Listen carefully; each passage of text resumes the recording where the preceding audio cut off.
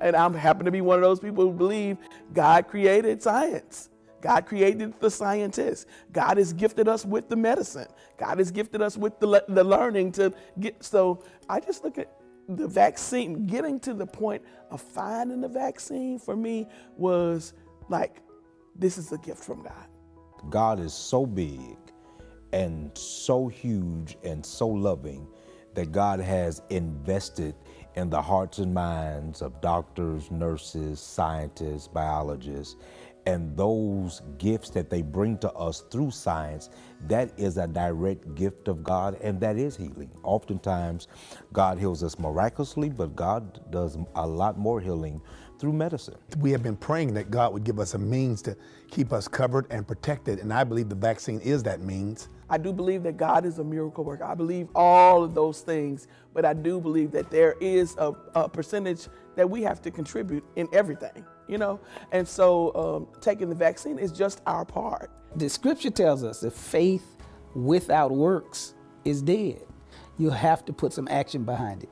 Taking the vaccine is an action that you need to take to put behind the faith that you have. I think my faith and confidence in the Lord and His abilities to work through divinely appointed scientists and medical professionals kind of catapulted me and gave me the confidence to go ahead and go through with it. Having hesitations about something new that's out, some new medicine, new vaccine, I think that's natural and normal, I think, but to be a good steward, do the work, you know, get the good information. And I don't think the good information necessarily is social media or what your friends or everybody in the world wants to post about. We have allowed social media and stuff like this to give us quick answers versus us putting in the work and going and finding real answers. So that's what I did, went and did some research, read some stuff, and said, okay, this is making more sense.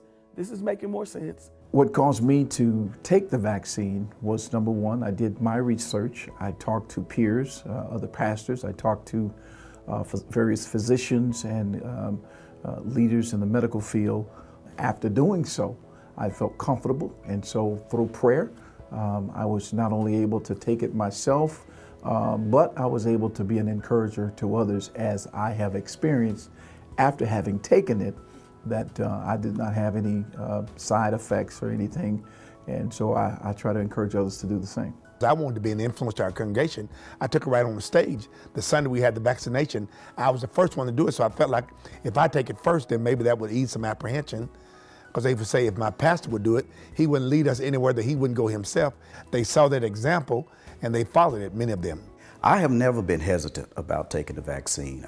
I've always felt that the vaccine was safe.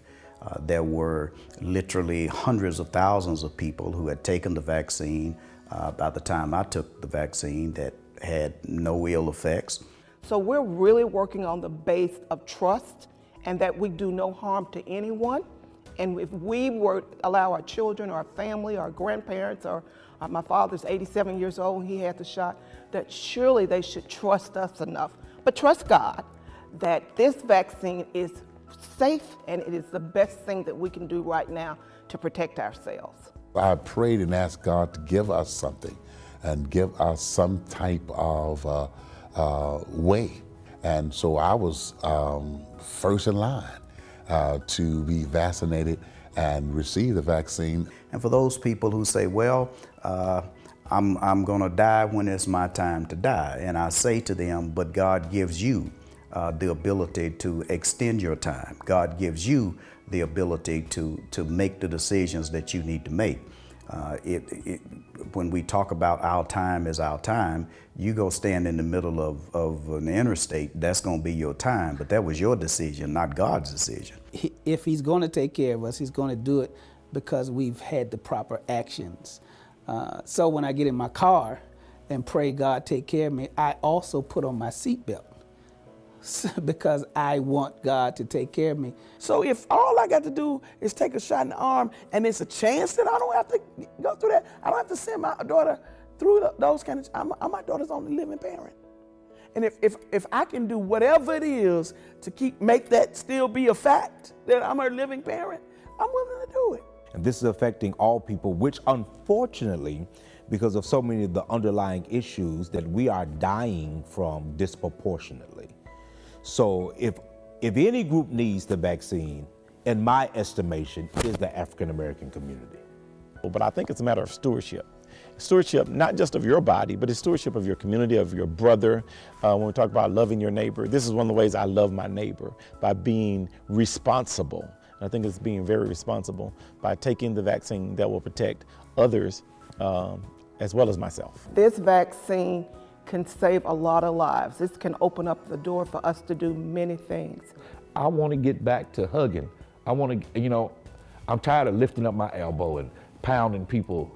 I want to be able to show people that I care, I miss them. Life is so different without that sense of love. And you never know what a hug does to someone that doesn't have anyone to give them a hug. And I don't want me not having a vaccine to keep me from being that hug to someone that needs a hug.